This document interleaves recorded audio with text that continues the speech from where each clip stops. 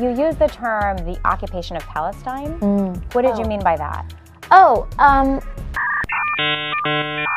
I think what I meant is like the settlements that are increasing in some of these areas and places where Palestinians are experiencing difficulty in access to their housing and homes. Do you think you can expand on that? Yeah, I mean, I think I'd also just, I am not the expert on geopolitics on this issue. Capitalism has not always existed in the world, and it will not always exist in the world. Isn't it disturbing that the, quote, future of the Democratic Party doesn't know how the unemployment rate is calculated? You said, leading up to last night in the election, women like me aren't supposed to run for office. You did, you won, you were outspent 10 to 1. Why did you win? And this admitted communist that just won the primary in New York, she's a communist who preaches race war, class war, right out of communism. Now, there's her quote. Moreover, this is put out by her. Moreover, not only is this about gender and race, it's about class. Yeah, I don't just question the patriotism of the Abolish ICE movement, I question their sanity. And the danger I see is that it's become a mainstream view. Ocasio Cortez is a member of the Democrat Socialists of America. This is the same group that organized the protest against our Homeland Security Secretary at the restaurant. These are shrieking radicals who oppose any immigration enforcement.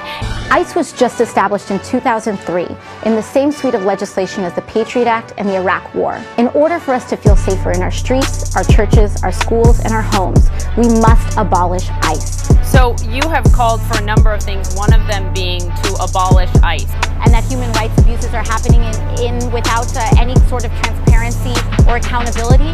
That is where we're at right now. That is simply what is happening. I would note those facilities run by HHS. Alexandra Cortez. Hey, lady, if it's so good, go to any of the third world countries that have got socialism and see how fast you run out of there with your tail between your legs.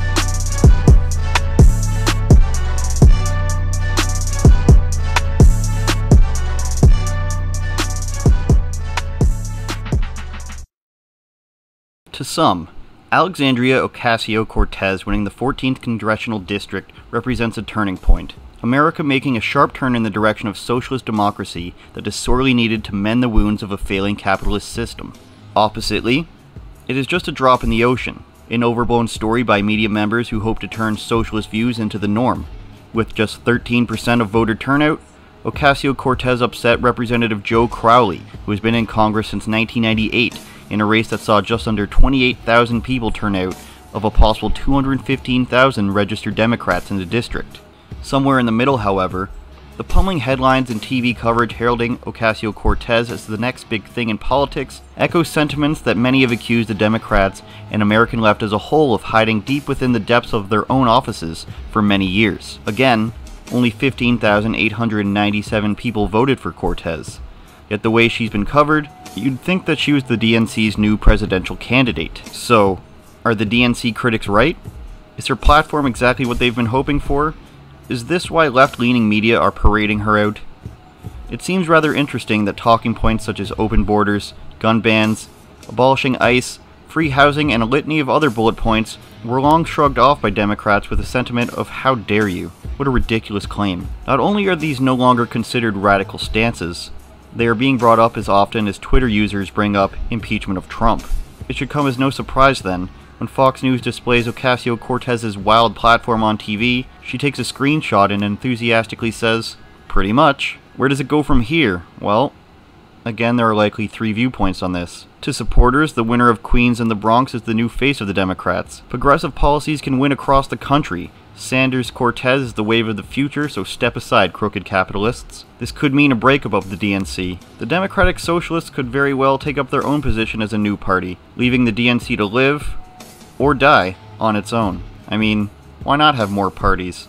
As a Canadian, the idea of just two parties does seem quite foreign. On the other side, you could say this drop of water is going to evaporate very quickly. Democrats are crooked, but they won't put up with pure socialism. They know it's not going to fly with most voters, in addition to the fact that any split of the DNC is going to result in a massive loss of votes for them and them only. Division amongst Sanders voters has already hurt them.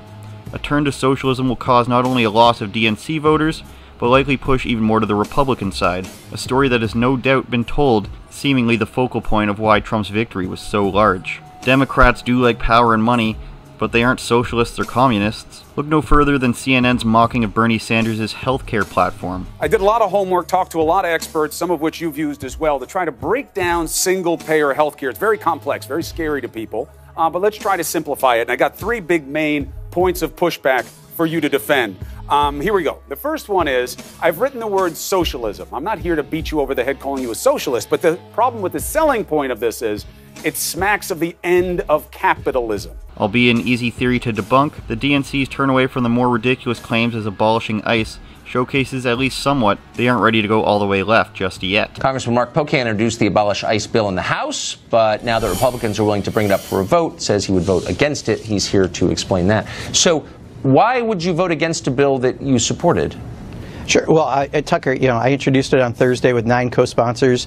Generally, there's a process where you build support for a bill. There's no way this week a bill would pass. There's no intention by Republican leadership to have it pass. So it's done for political ploy, because the reality is 9 days from today, we have a court-mandated deadline to reunify the 3,000 children that have been separated from their families, and we're not going to hit it right. And the Republicans in Congress refuse to say anything that counters the president on this. So I'm glad to talk about that problem, because I think it's un-American, it's inhumane, it's cruel. Well, of course you are, but you've also introduced. No, of course, no. You'll have to talk about that. But you introduced a bill to get rid of ICE, and even people who are concerned about our current immigration system and they don't like the separation. I get it.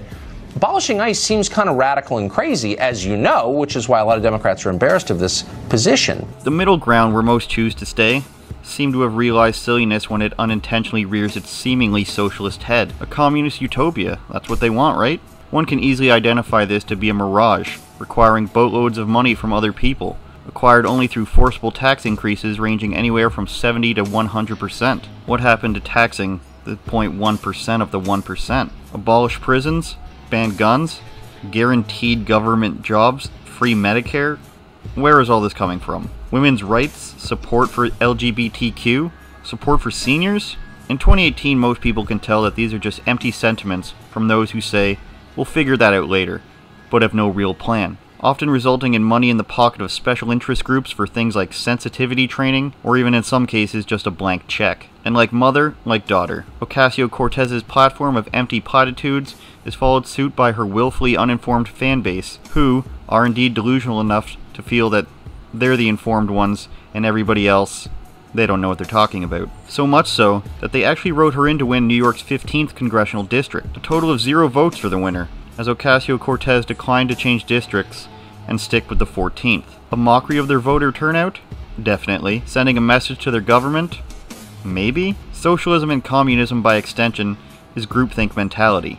And I don't doubt for a second her voters had the mentality of, let's just write her in anyway and show our support, instead of the much smarter move, which would be to write in a different person and control 2 different districts. Simply observing these aforementioned empty platitudes, or these countless protests disguised as movements but more accurately described as activist rallies, brings people mostly to the same conclusions. These supporters might mean well, but they really, truly and honestly have not thought of any of the counterpoints, consequences, or methodology when it comes to their views. And it really didn't take long for Ocasio Cortez to be in the spotlight and have her paper-thin rhetoric be laughably exposed. Well, yes, but I also think that what people are starting to see, at least in the occupation of Palestine, is just an increasing crisis of humanitarian condition.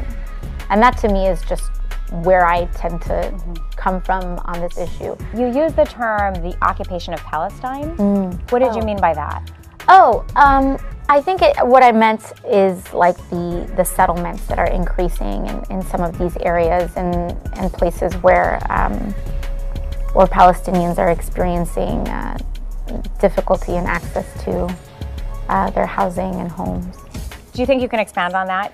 Yeah, I mean, I think I'd also just, I am not the expert on geopolitics. When your views go unchallenged and your political or economic acumen comes from BuzzFeed and Fox, supported by an echo chamber of social media news and activist bloggers, this is unfortunately what you get. In any other instance, A person with views similar to Cortez would likely resort to yelling, insults, or feigning being offended before storming off. We've all seen it. No historical context is required. Everyone else is ignorant to these views and is likely racist, sexist, capitalist scumbags. There's no way they've thought about it and realized that these are simply poor viewpoints. This is why these views aren't popular, because when challenged they fall apart. This is why these views aren't popular, because those who espouse them legitimately have not thought them through. And when your views are nothing but parroting talking points, in this case, Israel is evil and I don't know why, you risk coming off looking incredibly uninformed. And what is Aleppo? Unemployment is low because everyone has 2 jobs. Unemployment is low because people are working 60, 70, 80 hours a week and can barely feed their kids. And so I do think that right now, when we have this no-holds-barred, Wild West hyper-capitalism, what that means is profit at any cost. Capitalism has not always existed in the world, and it will not always exist in the world.